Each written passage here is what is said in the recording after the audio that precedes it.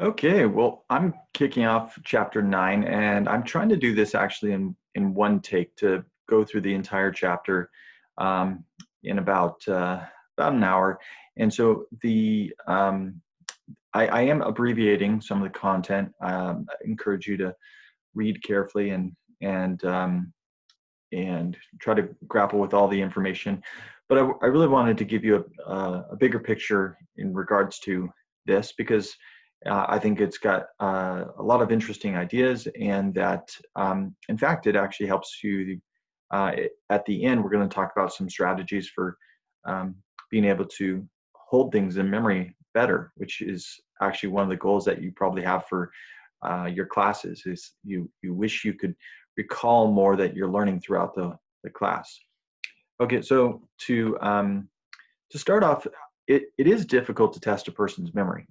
So it's hard to compare childhood memories because you cannot easily verify them. So if you ask people to share about their experiences in childhood, it's a person may give vivid details, but actually could potentially be inaccurate. That they may have be recalling things that got pulling in other sources, other things that they saw in movies, or that other stories that other people have told them. And so the in researching memory, there's been an emphasis that we need to do this in controlled learning settings. And the basic memory methods are memory curves, first of all. This is a rate at which we learn and at which we forget a list of items. So if I asked you to, if I presented a list of 20 items and then read through them one at a time, only said each item once, you're not going to remember most likely all 20. You're probably going to, the first time you hear it, you might recall 7 or 8 if you're got a strong memory, and then the next time you hear it, 9 or 10, 11 or 12 after that.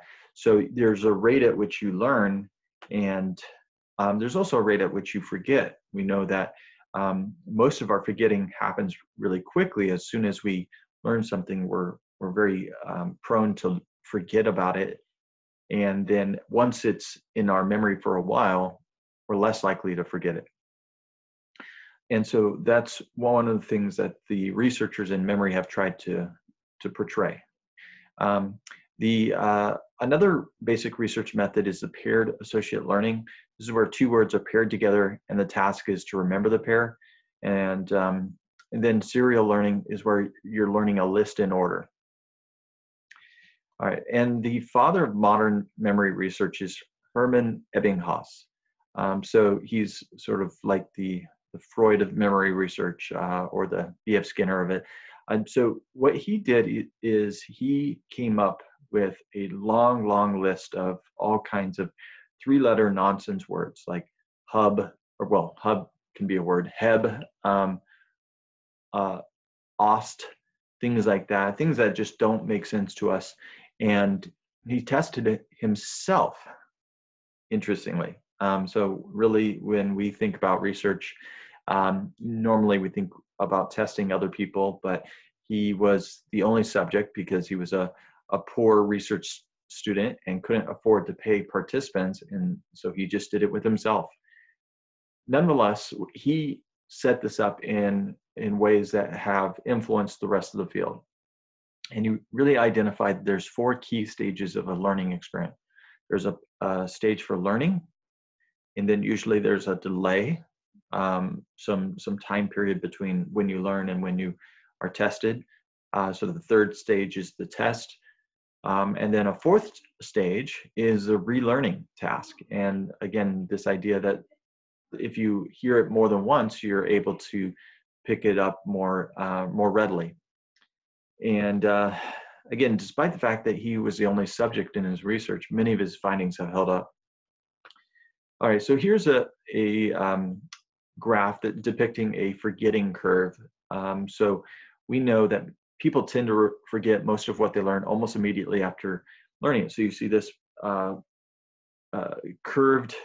So in the first day, most of about half of, well, it really depends on what you're talking about. But in this example, about half of what a person forgets is forgotten in the first day. And then up to about a week later, they're only remembering about 10%. This is one of those really sad graphs for teachers and professors, because we look at that and realize students often are, yeah, they're only going to remember a fraction of what we actually talk about in class, which is sad for us. But we know that the next time you learn it, you're probably more apt to um, relearn it very quickly, and so that's part of the reason we think it's still valuable. If you were to draw a memory curve, it would be the opposite direction. It would be going up, and that's this idea that as you try to learn something, there is initially a very steep learning curve, and then it gets slower to learn more after that. Now, one thing to know about memory is that, and you're probably familiar with this idea, is that there's a difference between free recall and recognition. So free recall is where you are asked to recall something from memory. So an example of this would be, try to recall all 7 of the 7 dwarfs. What were their names? And if you, I'm sure a few of you are able to do that. There's actually not a good song that sings the dwarf names. That would probably make it easier. But you probably can recognize there's Happy, Sleepy, Dopey, Doc. There's a few that you probably can recall.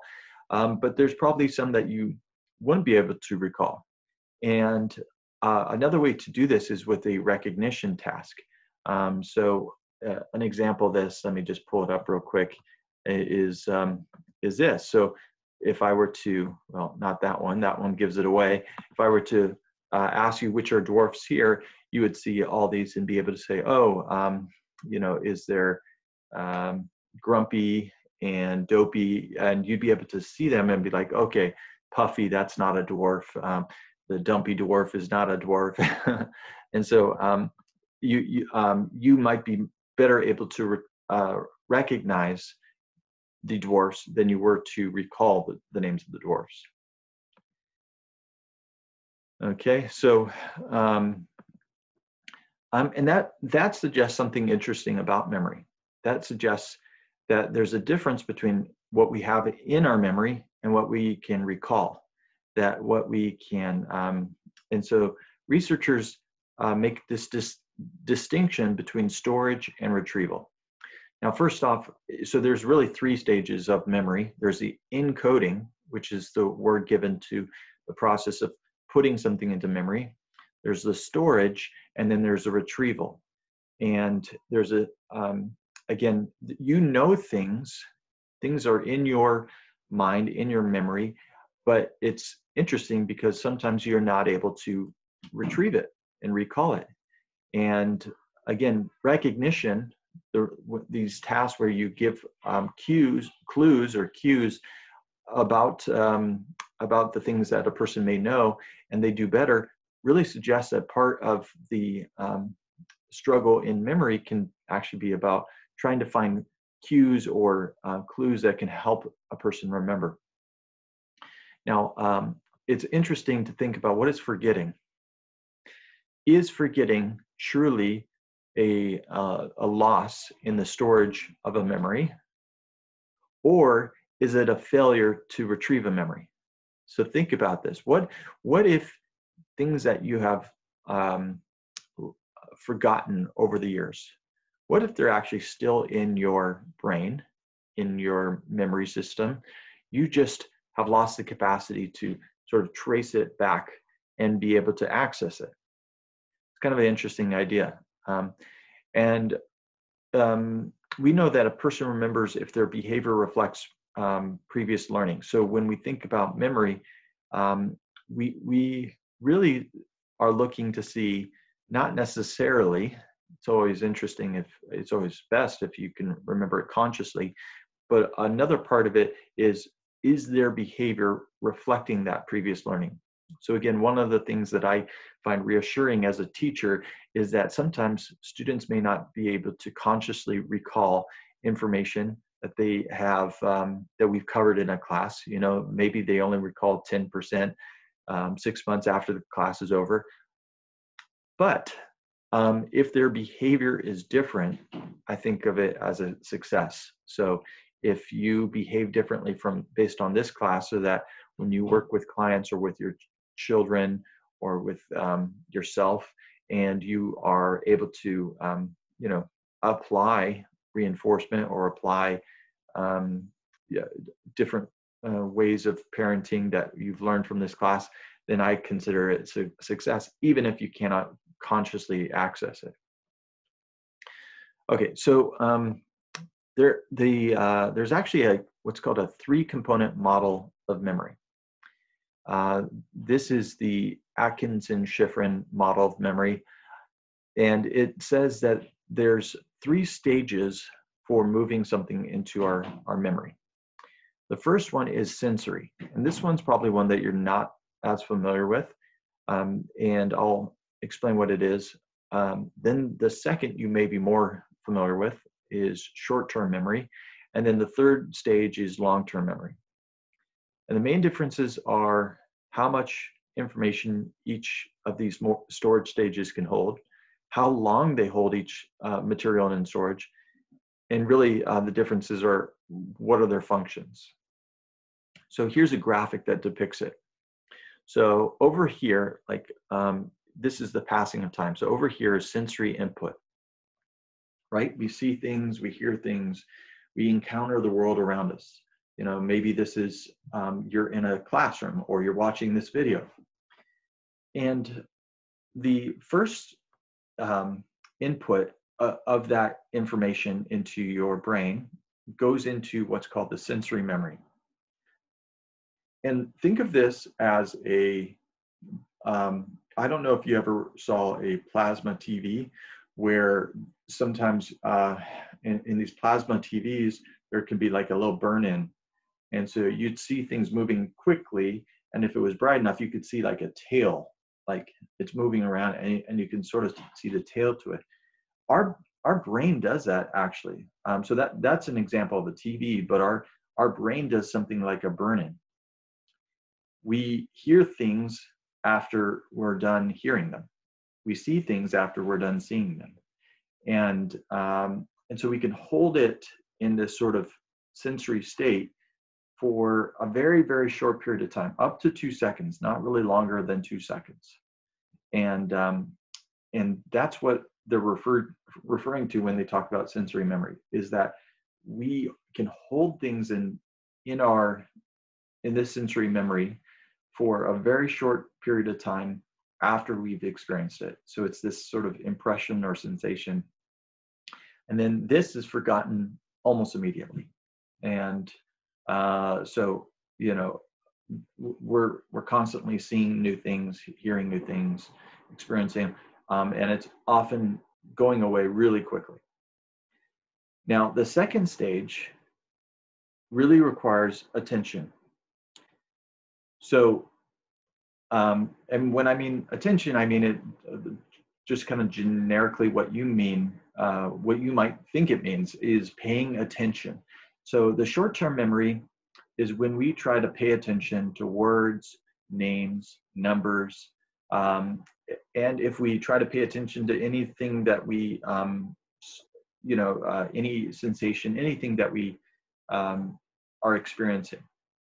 And what we do with short-term memory is we pay attention to it and we try to maintain it. And for as long as we maintain our attention on that thing, we can hold it in mind. So think of like, perhaps you, depending on how old you are, you know, there was a time when we couldn't just input phone numbers into our phones and have them immediately accessible. We had to remember them. And so in that time, if you were trying to learn someone's phone number, you might rehearse it over and over and over and over again. And, you know, it's probably easiest if you actually wrote it down. But if you're just trying to remember it, you might say 8675309, like the song. And as long as you're paying attention, you will remember it. As soon as your attention shifts, so somebody distracts you, you will forget. So if you're trying to recall a grocery list, it's another good example. You might remember bananas and sour cream and chips and salsa, and you know, you have a list of things. But if it doesn't make it into long-term memory, as soon as you stop playing it out in your head, it's gone. And then, okay, but you know, sometimes it stays. And if it stays, that's a sign that you've encoded it. It's actually gone into long-term memory. And in long-term memory, you're able to, like the name implies, you're able to hold that memory for a longer term, more than just 30 seconds that we might see here, or 2 seconds that we might see here. You can actually maintain it indefinitely. And so when you have something in here, you're recalling indefinitely. And what happens if you encode it 8675309? It's a song if you haven't heard that. But if you have that phone number encoded in your long-term memory, what you can do at any time is bring it back into your short-term memory and play it out and say, okay, 8675309. What I'm just doing right now is I'm bringing it back to my short-term memory. And so there's this cycle. Anytime I'm recalling things that happened to me in my childhood, anything that happened, even a week ago or a day ago, what I'm doing is I'm taking long-term memory and retrieving it and bring it back into short-term memory. So the short-term memory is really the accessible information. Anything we're paying attention to at a given moment is our short-term memory.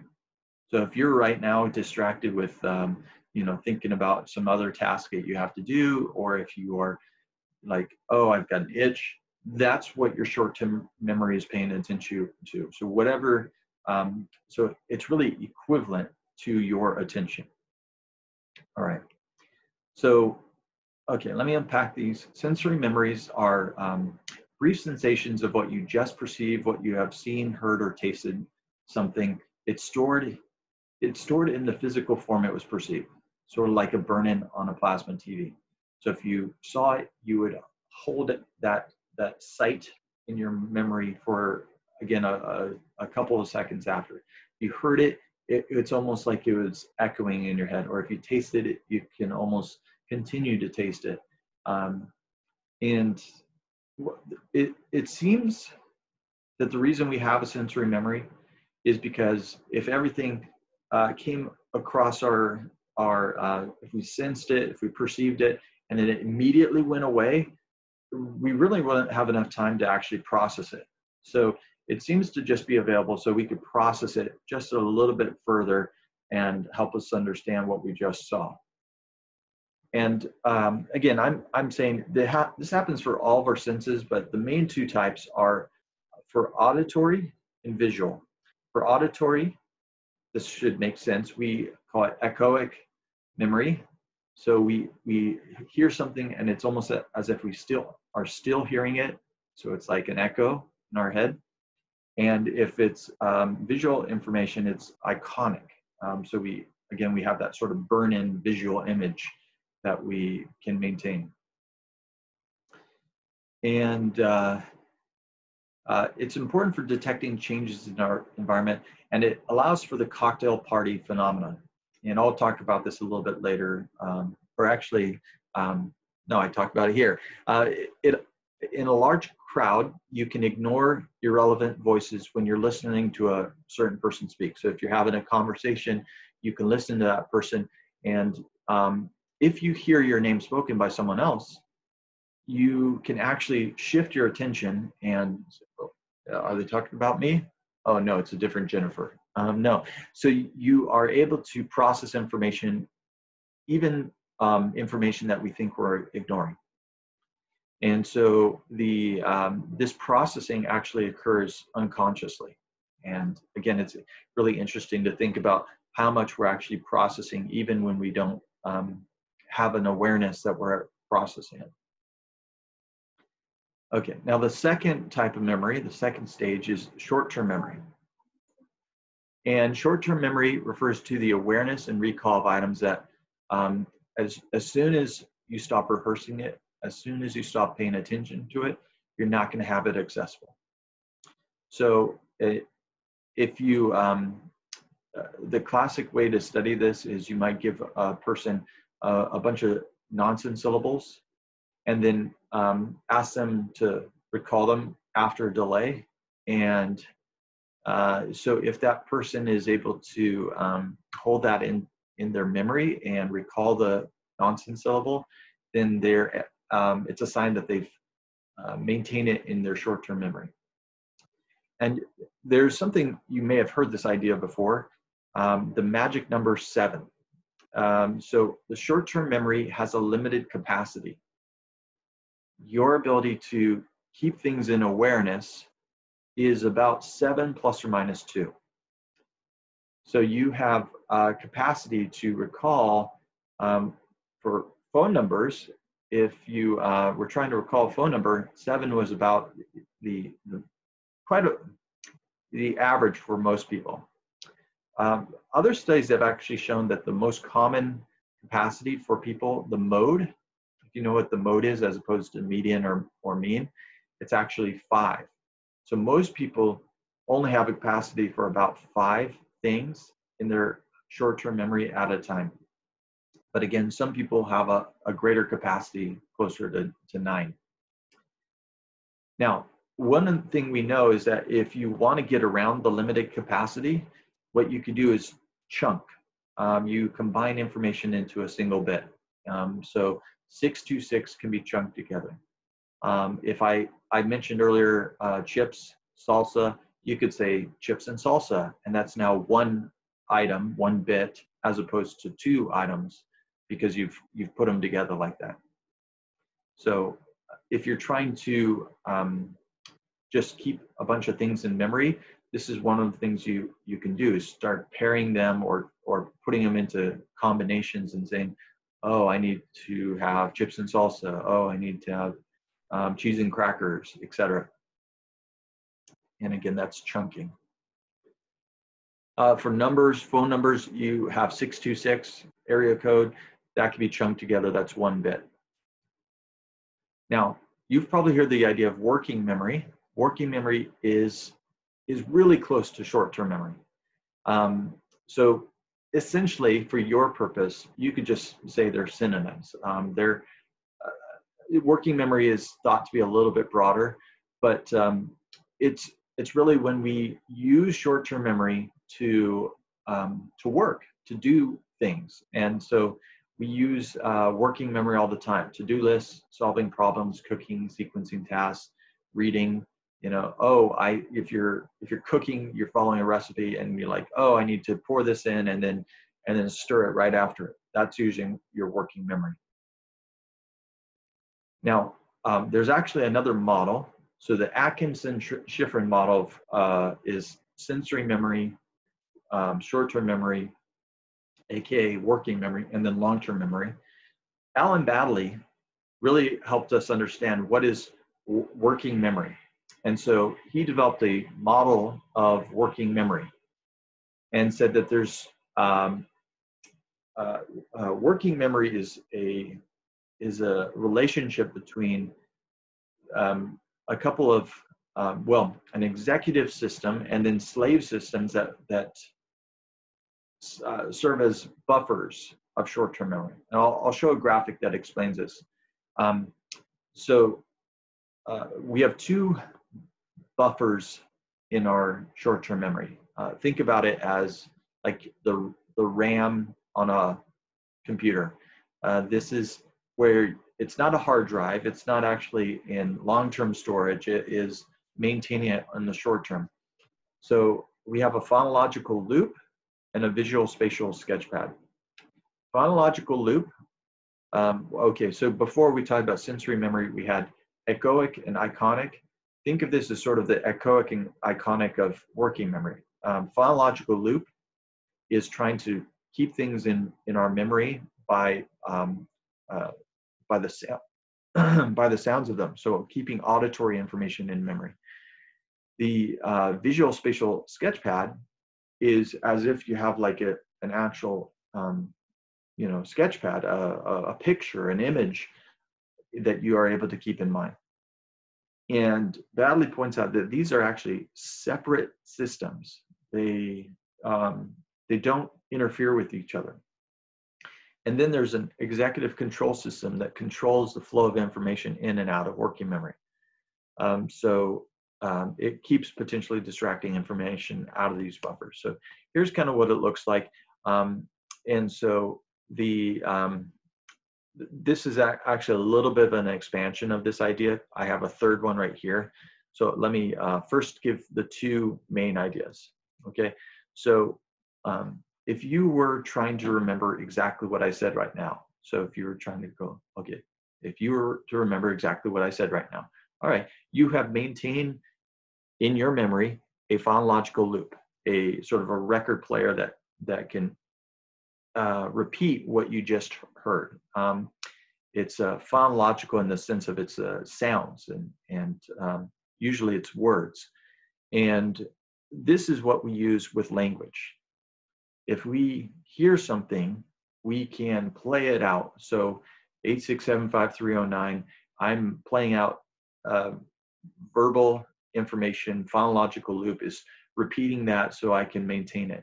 If you're trying to, like any kind of song lyrics, if you're trying to recall it, that's you're using your phonological loop. You're repeating it back and saying, okay, here's what they're saying, and you're keeping it in your short-term memory, your working memory. All right, so you have that for language and sounds, but you also have that for things that you've seen. So if I were to show you a picture of some object, you'd be able to maintain an image of that object. So if I gave you like a schematic of an apartment building, you could maintain that in your memory for a period of time. Again, it's not indefinite, but you can keep that in your that image in your memory. And so this is about processing visual information. This middle one got added later. You don't have to worry too much about it, but it's this idea that we could take actual episodes of, so we can chronologically, right? If you're trying to remember what happened if you saw a crime, you have a capacity for an episodic buffer to put things together and like, the person came in, they robbed the store, and then they left. That's an episodic buffer that I've maintained this idea of what happened. Again, this is not in my last slide. This is a third component that's been added. But you'll notice that each of these are overseen by a central executive. This is the idea that when we're trying to hold that phone number in memory, hold that grocery list in memory, or kind of keep that visual image in memory, the central executive is a part of our brain that is dictating, okay, this is important, stay focused on this, ignore anything else, keep your attention on this because you really want to remember this. And it's going to keep it in your memory system. And the research has actually shown that there's different parts of the brain that align with these different elements. So the phonological loop is the left, well, I'm blanking on it. I think it's the ventrolateral prefrontal cortex, and then the visual spatial is the right ventrolateral prefrontal cortex, and then the central executive is on the left and right dorsolateral prefrontal cortex. Don't quote me on that, but I believe that's the case. And so there's different parts of your brain that are associated with these different regions. Again, the phonological loops on the left side unsurprising because it's language, and you probably know the left is associated with language. And you might also know that the right side is associated with visual spatial information. And so that's on the right side. So this has, it's not just a convenient description. It actually describes or depicts what the structures of the brain. Okay, so this model describes how memory functions. The slave systems maintain incoming information so that it is available for processing. It can come in either from our senses or long-term memory. The central executive supervises activity in these slave systems, controlling the flow of information and processing it for potential long-term storage. And then, of course, the last one, the episodic buffer, integrates information from the slave systems into coherent episodes. So here I saw something, here I heard something, it can actually bring them together. Now, again, I'm using examples that are like memorizing phone numbers or grocery lists, things that like feel like they're specific. Our working memory is crucial. We are always using it. Well, not always, but we are using it throughout the day. We're using it quite a bit. So anything that requires attention and making sure that you're doing it correctly is going to require your working memory. So if you're writing a paper, you have to take, oh, there was some verbal information. You read something in the textbook, you bring it back to mind, and like, oh, okay, this seems like it's relevant for this paper. If you saw a graphic, you would say, oh, this graphic seems to be relevant here. And you can sort of picture it with your mind. And again, that's a paper, but we're doing this when we are, well, when we're driving, we may do it. If we're trying to like remember, is there a car behind me? And then yeah, so we do it all the time, and it's actually crucial for a lot of what we would call human behaviors. And so this seems to really be our working memory is sort of the key to our intelligence and the key to doing things that animals cannot do. Okay, now the last stage is long-term memory. Now, initially, theorists believed that rehearsal was the key to encoding. So how do we get things to long-term memory? Initially, they thought, oh, just play it out multiple times. But if you've ever rehearsed something multiple times and still lost it, you can probably attest to this idea that rehearsal doesn't guarantee that you're going to remember something. You can rehearse something 50 times and still not actually learn it, unfortunately, right? This is what's frustrating about the learning process, is that you can put in a lot of effort and sometimes it doesn't actually translate into memory and into long-term storage. And again, this is really relevant for you guys as students. Rehearsal, we know it can be interrupted by new material entering short-term memory, so it's really vulnerable. But rehearsal, again, doesn't explain why some things that we did not rehearse were remembered. Okay, you probably have seen this where you can recall something a long time after, but you never actually rehearsed it. And then also some things that we did rehearse were not remembered.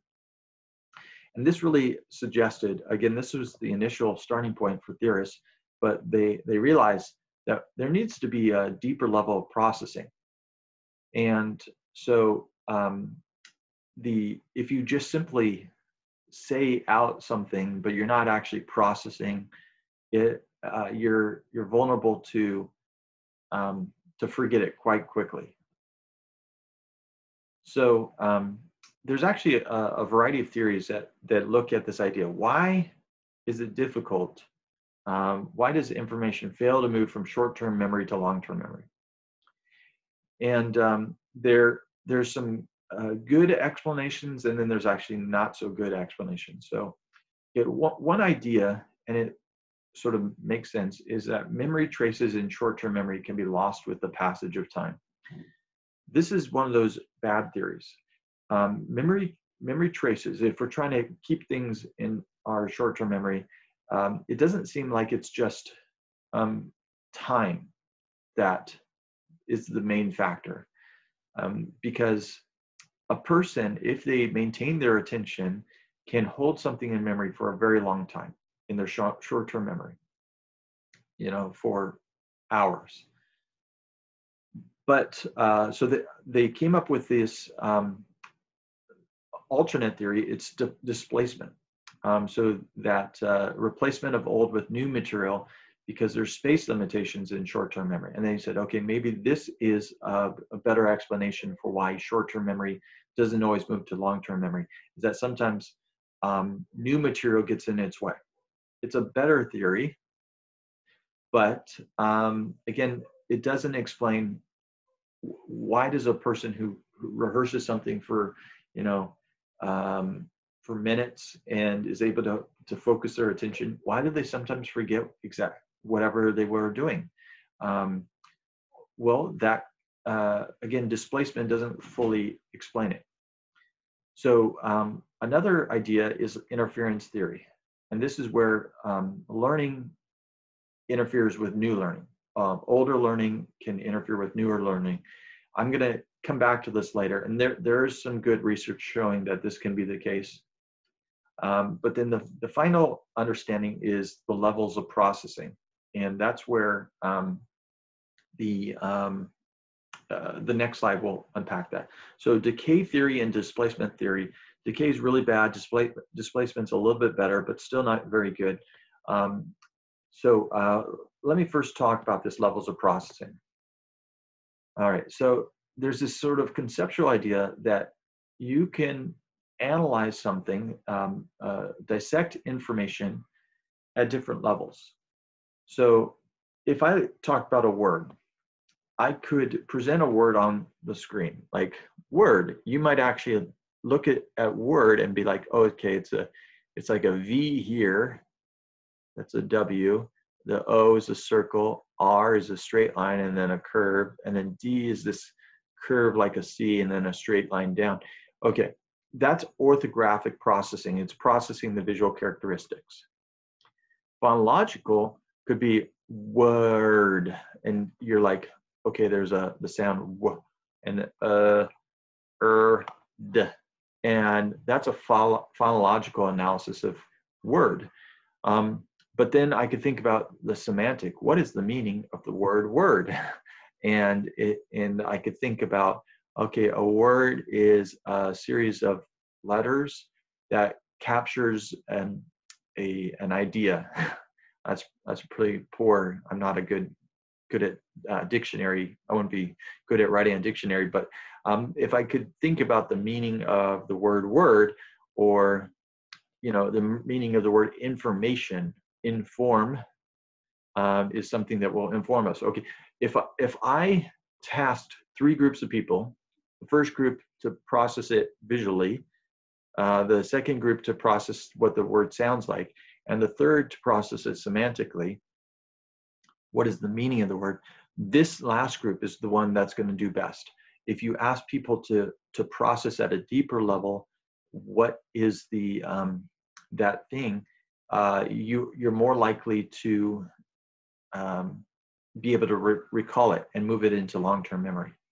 So if I'm trying to remember a grocery list, if I'm just trying to say, okay, banana, sour cream, if I'm trying to process it phonologically, or to, even to sometimes picture, okay, banana looks like this, sour cream looks like that. Okay, but that's going to be difficult. But then if I'm like, okay, banana, all right, that's a snack. That's something I can have after breakfast, and that's something that I can give to my kids.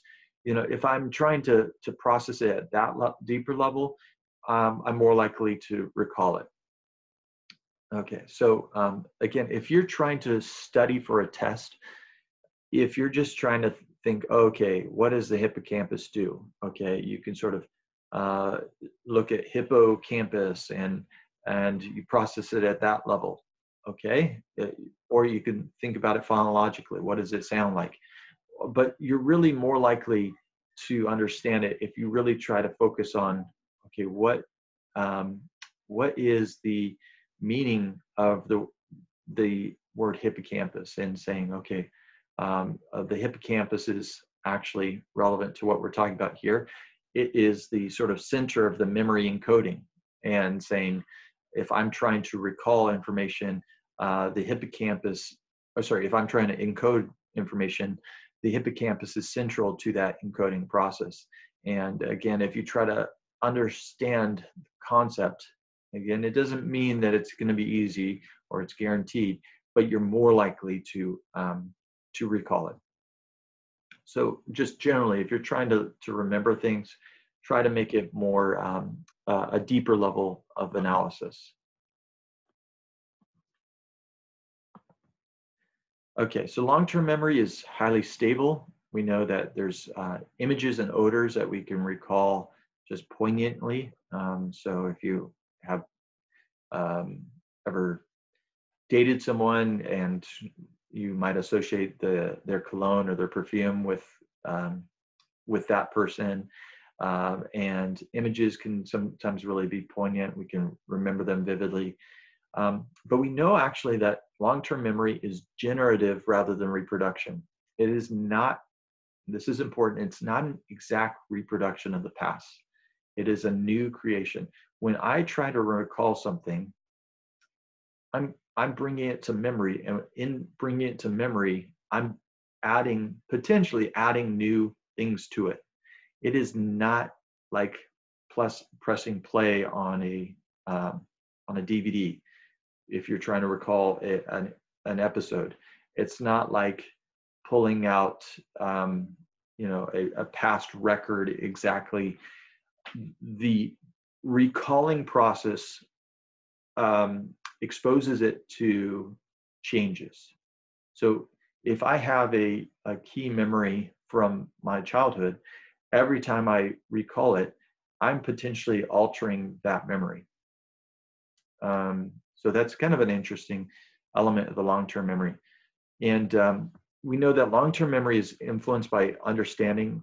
So again, if I'm trying to think about what happened, if I am trying to remember what happened at a restaurant, I'm probably going to operate with the assumption that, the things that normally happen at a restaurant happen. So the last time I was at a restaurant, what script, I have scripts that say, okay, the waiter comes or the waitress comes, and they ask, they bring the water first. And so if I'm trying to recall something, I have scripts that guide that recall process.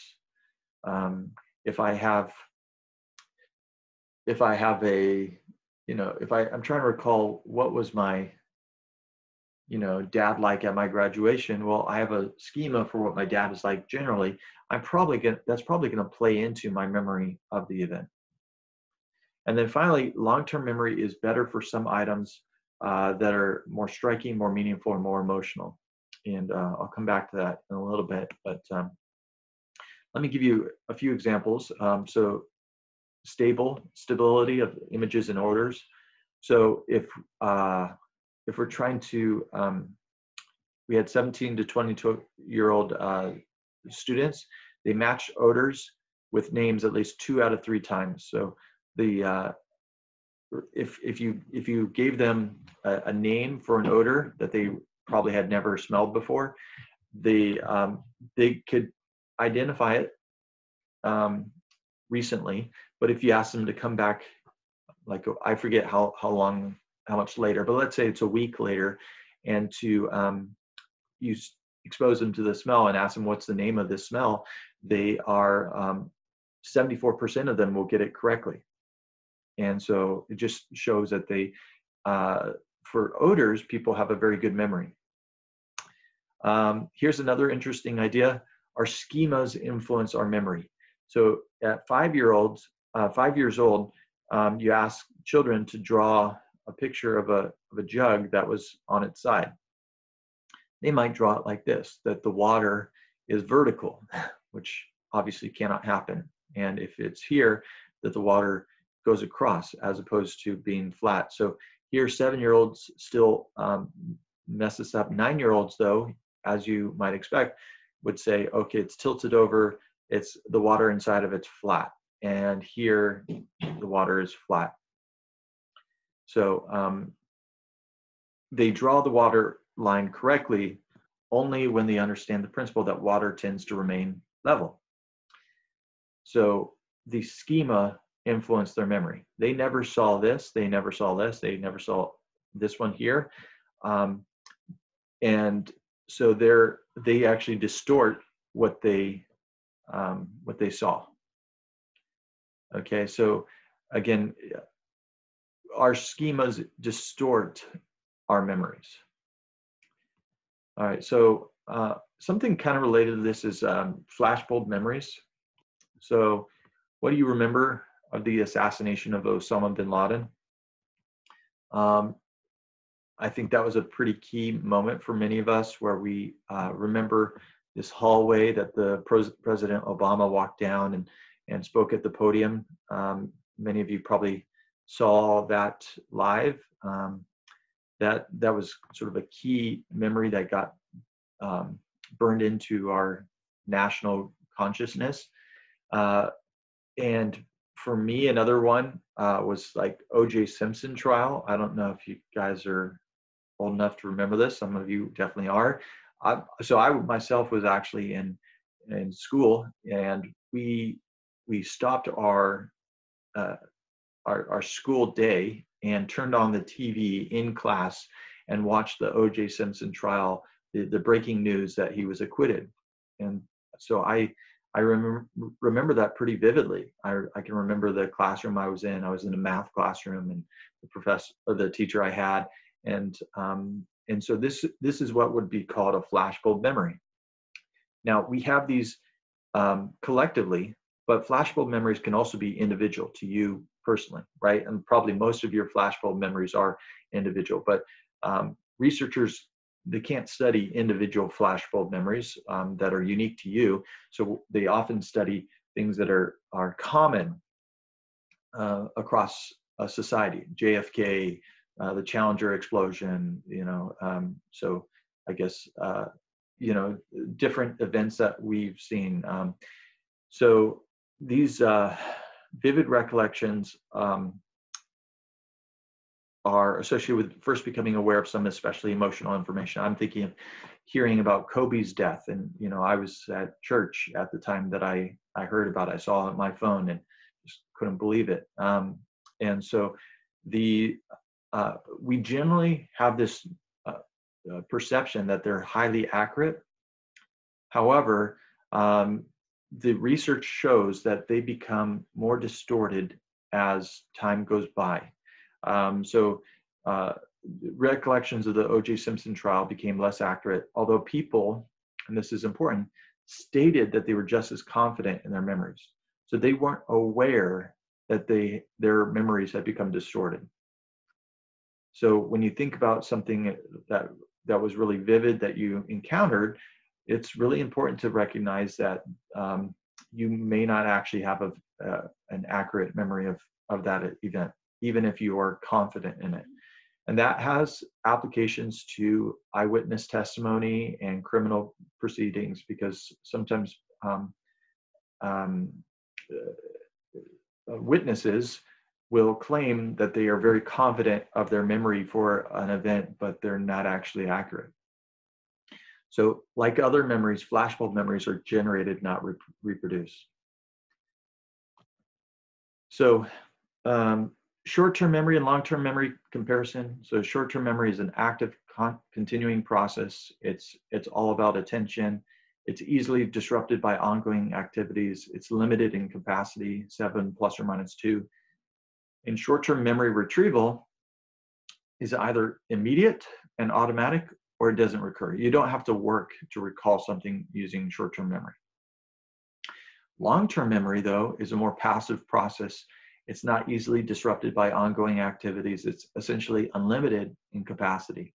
And so we have we've never encountered a person who just cannot learn more because they have already learned too much. No. So long-term memory may be considerably, long-term memory retrieval tends to be more considerably slower and more groping. You've probably had the experience of tip of the tongue. Oh, what's that person's name? Oh, what's the name of that, actor or something like that. And and sometimes it comes to you an hour or two later. But yeah, that's the nature of long-term memory and trying to retrieve from it. All right, so let me unpack the long-term memory. There's two main types. There's explicit and then implicit. So explicit are also called declarative memories. So these are memories that can be remembered and verbalized. You could say what you know. Implicit memories are non-declarative because they are things that you know, but you cannot verbalize and describe. So generally those are procedural memories like riding a bike. So there's a way that you can potentially put it into words, but it's more, it's encoded not in words, but in your motor movements. It's in your muscle memory, things like that. So if you think about driving a stick shift, again, you can potentially explain how to drive a stick shift verbally, but most of us, if you know how to drive one, you know it because you have the movement sort of encoded in your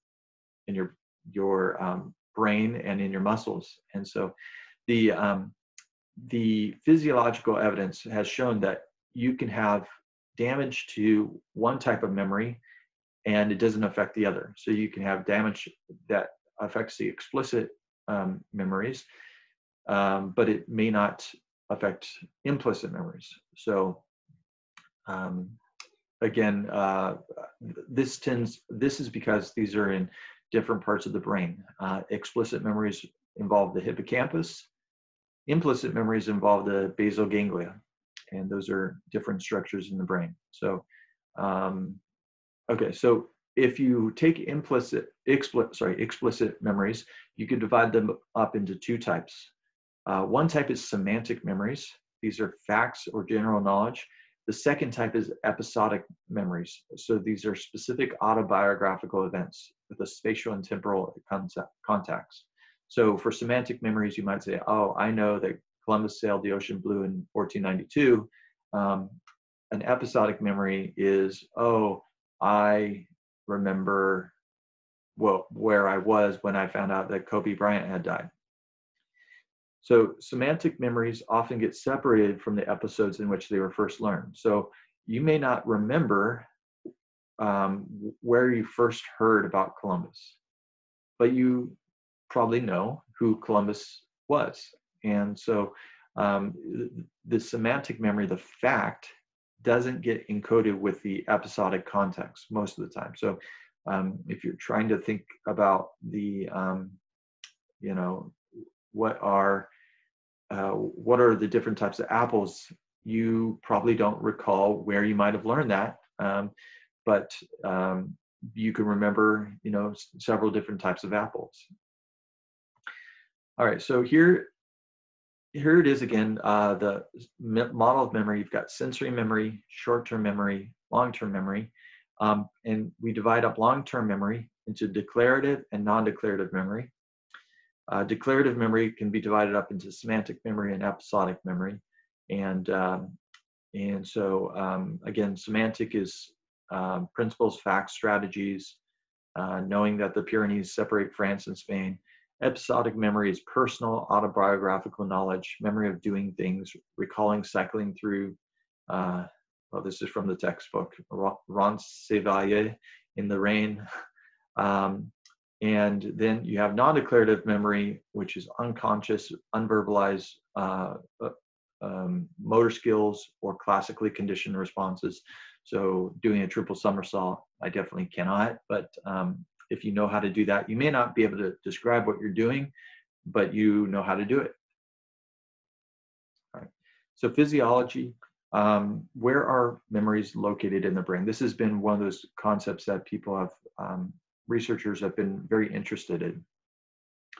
And one of the things that they initially started to seek out is what's called the engram. The engram is a physiological marker of a memory. Carl Lashley was in search of finding the engram. And what he did was he took rats that had learned how to navigate a maze and performed lobotomies on them. So took out pieces of their cortex and then put them back in and tried to see if they could still navigate the maze.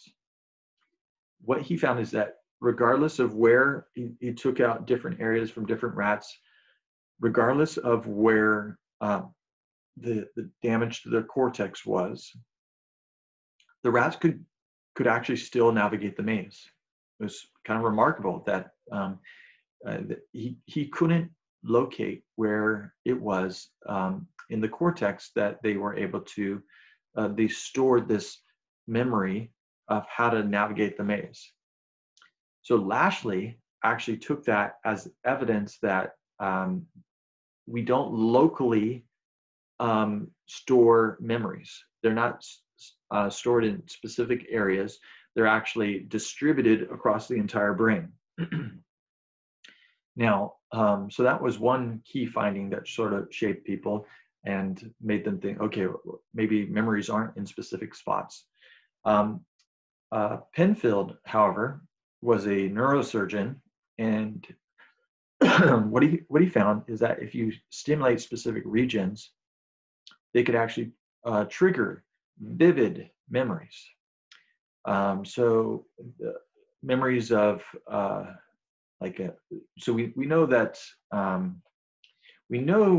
in fact during neurosurgery people don't feel pain. You may not know that, but you can actually stimulate parts of their brain while they're still conscious, and that doesn't hurt. They don't have any pain receptors in the brain, so they often actually do that during neurosurgery to make sure that they're not wiping out a memory. And oftentimes people are able to have some sort of a basic response and say, oh, I hear something when you are stimulating that spot. But it's not been replicated where you can take a really complex entire memory based on stimulating a single spot.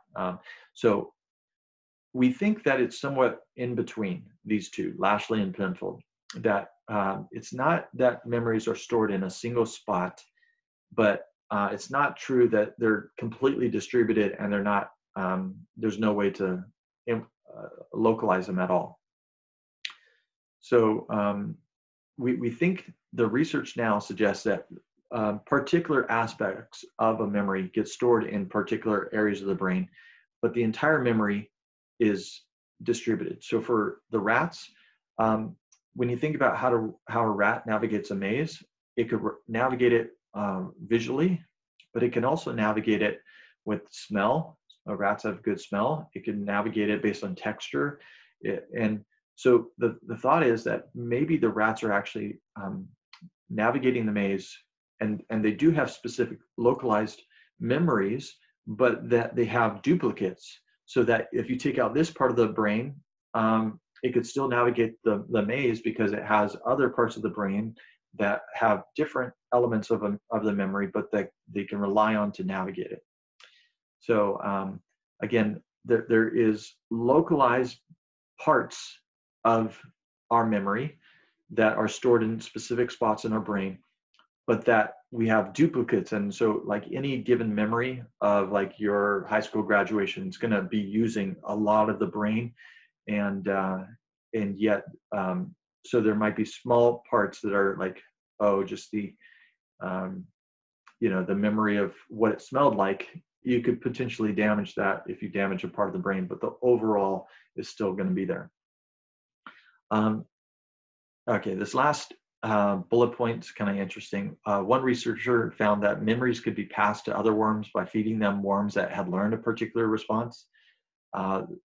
Fascinating, but it's not been replicated, so we don't know if that's actually true. Okay, so I want to focus, I'll skip over this part. So declarative long-term memory. it's associated with the temporal lobe, particularly the hippocampus. Um, so this is the temporal lobes on the side and what's on both sides, and it has towards the middle of the brain, there is the hippocampus, and that structure in particular is highly involved in declarative long-term memories. Non-declarative long-term memories is associated with other parts of the brain, neocortex, amygdala, cerebellum, basal ganglia for things like, muscle movements. Those are basal ganglia is a key structure. So again, memory is localized to general brain regions, but rarely is it stored in a specific location of the brain. Okay, now forgetting. I mentioned this before. Why do we forget? So there's possible reasons we forget information in long-term memory. Well, one is brain injury. Maybe we forget because there's been damage to the brain. All right, that could explain some forgetting, right?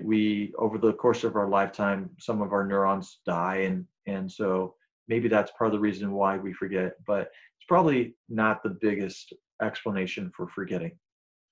Another idea is called fading theory, that long-term memory may simply fade over time. It's sort of like the decay theory with short-term memory. But again, time in and of itself is likely not the real reason information is forgotten. Another idea is retrieval cue failure. Forgetting may be due to a lack of cues that could help with retrieval. So one type is called cue-dependent forgetting. And that's where the person may lack the appropriate cues for recall. So maybe this is a case of the tip of the tongue phenomenon, right? Where you're trying to remember, oh, what's the name of that actor in that movie? You may just be lacking if you could sort of think about the other actors, you'd be able to retrieve that particular actor. And so maybe it's the lack of other cues, right? So the dwarfs, maybe if you're trying to recall the dwarfs, you just can't recall different cues. You can't recall the scenes in which Sneezy is sneezing, and maybe that's why you have the forget. The other explanation is trace-dependent forgetting. This is where the trace itself, which is the word to say the storage of the memory itself, could actually have changed. All right, so the theories of forgetting have also looked at interference. When two memories are similar, the strength of either or both may be reduced. And we have two types of interference. One is proactive interference, and the other is retroactive interference. So proactive interference is where old information makes it more difficult to learn new information. All right, so things that you have known in the past makes it difficult to learn this new material. So if you're trying to learn a programming language, if you learned how to program in Java, it may be more difficult to learn how to program in Python, for instance. That's proactive interference. It's affecting new learning. The other type of interference is retroactive, and this is where new information disrupts old learning. So you maybe you have learned Spanish, you try to learn French as well, and now you've learned French, and now you're getting it confused with some of the Spanish you've already learned. So that's where the new information disrupts old information. All right, and now there's a simple mnemonic, right? So this is one of those things that people sometimes struggle to recall and remember and understand. So a mnemonic can help. So if you're trying to distinguish between proactive and retroactive, think of proactive means previously acquired information interferes with newly acquired memories. So proactive starts with PR, means previously acquired information is interfering with newly acquired information. Retroactive means recent information is interfering with previously acquired memories. Okay. Now that's a little bit long, but Okay, again, it might help you if you're trying to recall this. It is difficult. So let me give you a couple of examples of this to help you. So let's say a quarterback was trying to learn a playbook. All right, they've already learned this play, cut and run. And now they're trying to learn run for it. The quarterback made a mistake and thought the receiver was cutting after 10 yards, which was the other play that they had learned, cut and run. Okay, what kind of interference would that be? Well, you have previous information, cut and run is interfering with learning a new thing, run for it. So this is proactive interference. All right, now here, after learning the options for squeaky clean, the quarterback tried to use these options with the play he learned earlier, clean sweep. So this is where you have retroactive interference. Recently learned information, he just learned this. It interferes with a play he learned earlier, clean sweep. So this is retroactive, recent information interfering with past information. Okay, a few other theories of forgetting. Distortion theory. Some memories may be incomplete, but we may fill in the gaps. So this is the idea that when we have an episode and we're trying to explain it, we may just sort of, and we may not do it intentionally, we may just say, oh, okay, I think this is what happened, and our memory just does it automatically, so we don't even know. That might actually be a reason why eyewitness testimony can be so unreliable. And now, one interesting question is, why do some memories come back after being out of awareness? Well, Freud, you can really trace this back to Freud. Freud argued for repression theory, that traumatic events are repressed from memory and can be retrieved once the anxiety is alleviated.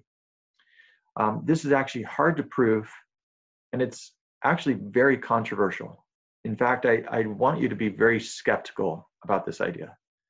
Because back in the 80s, this was happening quite frequently, where therapists were working with clients. And what they were trying to do is they're like, oh, you seem like you're struggling with something. You seem like you're getting stuck on certain beliefs and feeling certain ways. So I think you must have been abused in your childhood.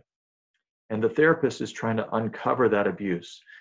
And oftentimes what they do is that process of suggestion can actually evoke some memories.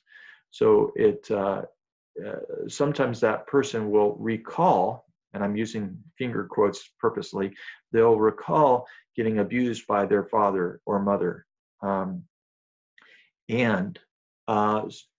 Now, sometimes you don't know if that's true or not. It's really difficult. But sometimes we know that there was factual evidence to prove that the recalled memory was never actually occurred.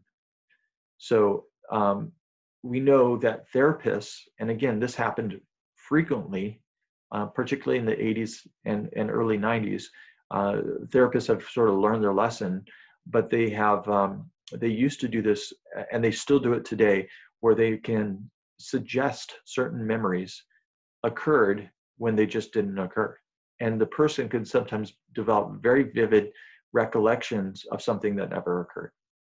So these false memories, are recovered memories, may actually be largely false. Again, they're based on this idea that Freud had about that we repress them, but they don't actually prove to be true. So here's the thing. We know that high stress, high anxiety can interfere with memories. There's no evidence that if you help them work through the anxiety or stress, that memory can actually come back fully. So we know that the first part of repression theory is true, that we know that stress can make it more difficult to remember something. We don't think the second part, that it can be retrieved once the anxiety is alleviated, is true. We think that if it's gone forever. It's not hiding away in the unconscious, like Freud suggested. Okay, so sort of a big picture summary and appraisal.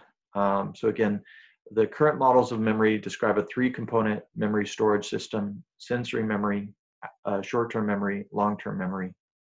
The models of long-term memory currently are associationistic. They focus on how memories are related to other memories. It's similar to Hebb's ideas. Neurons that fire together wire together. So when I'm trying to recall some things, when I'm trying to recall the seven dwarfs, I get them connected together.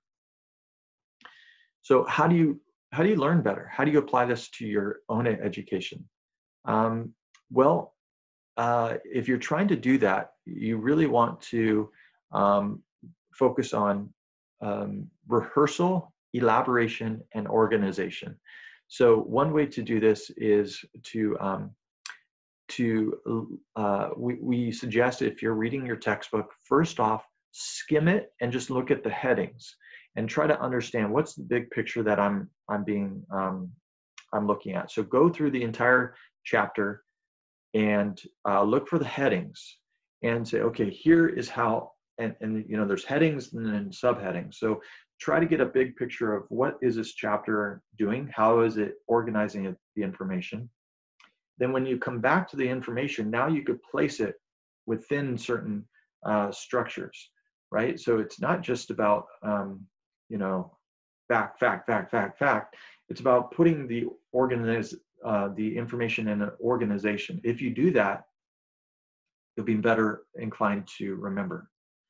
Another is to use mnemonics. I gave you the mnemonic of proactive interference is previously learned information interfering with newer information, and then retroactive is recently learned information interfering with older knowledge. So mnemonics can help. You probably know Roy G. Biv, red, orange, yellow, green, blue, indigo, violet. Those are the colors of the rainbow. Or please excuse my dear Aunt Sally. And again, you may know different versions of these, but that's parentheses, exponent, multiplication, division, addition, subtraction. That's the order of operations. So those can be helpful. It is one mnemonic is to actually, it's called the loci system. This was used by some monks if they were trying to remember. Imagine yourself walking through a household and imagine putting them into different, if you're trying to remember objects, remember, sort of connect it with particular rooms. So if you're trying to recall what is a hippocampus, you might put a hippo into one of the rooms, and that room is a room of pictures from your childhood. So you're like, okay, there's a hippo and it's in a room with memories. So hippocampus is related to memories. Then you go to amygdala, another room, and if you're like, what does amygdala do? Well, amygdala is an almond shape, and that's what amygdala actually means, I think, in Latin. And so you might have a room of almonds, and that room of almonds has a bunch of emotional content, so different things that get under your skin, things that make you mad, things that make you scared, and so that could be a way to do it. And again, locating these memories in space is one way to do it. And again, your book has some other examples of this. So, and I encourage you, again, if you struggle with recalling information for tests, it'd be a good idea to invest in your education and try to learn some of these strategies, because they work. And so if you learn the mnemonics, you might actually find like the time you invest learning them can shorten the time you spend studying. And so it could certainly pay off. So a few other tips: if you're trying to remember something, remember depth of processing. Don't just rehearse the information. Don't just say, okay, hippocampus processes his memory. Okay, amygdala is emotional center. Don't just rehearse it. Try to, again, process it at a deeper level. Try to make it more meaningful. If you're trying to remember a grocery list, try to think, what am I trying to, why am I getting sour cream? Oh, I'm making enchiladas and I want to put sour cream on it. Try to process it at a deeper level because you'll be more likely to remember. Another thing, transfer appropriate processing. You remember best when you're in the situation where you learn the material. So if you're trying to, well, we know this from scuba diving. Actually, they found that scuba divers weren't remembering things that they learned in a classroom setting when they're underwater. So they learned, oh, we got to teach some of these principles while the person is underwater. So if you're trying to recall something from a classroom setting, you might want to be in a certain space in your house so that you are recalling. And again, the place where you learn it should be the place where you get tested. And then always put your memory in context. Remember, you remember better when you have a context for the material. Again, skim the material before reading it. Okay, and then I said this, singing, rhyming, make an outline, use images, use names, use phrases, engage your creativity in the process. Okay. All right, so I think these are the last slides. Some clinical implications of memory. Well, first off, ADHD is thought to involve problems in executive control of working memory. Okay, so the problem is that in ADHD, the person has good phonological loop. The child or adult has a good phonological loop, good visuospatial sketchpad, but they have poor executive control over their working memory. So they can't control the things that they are attending to.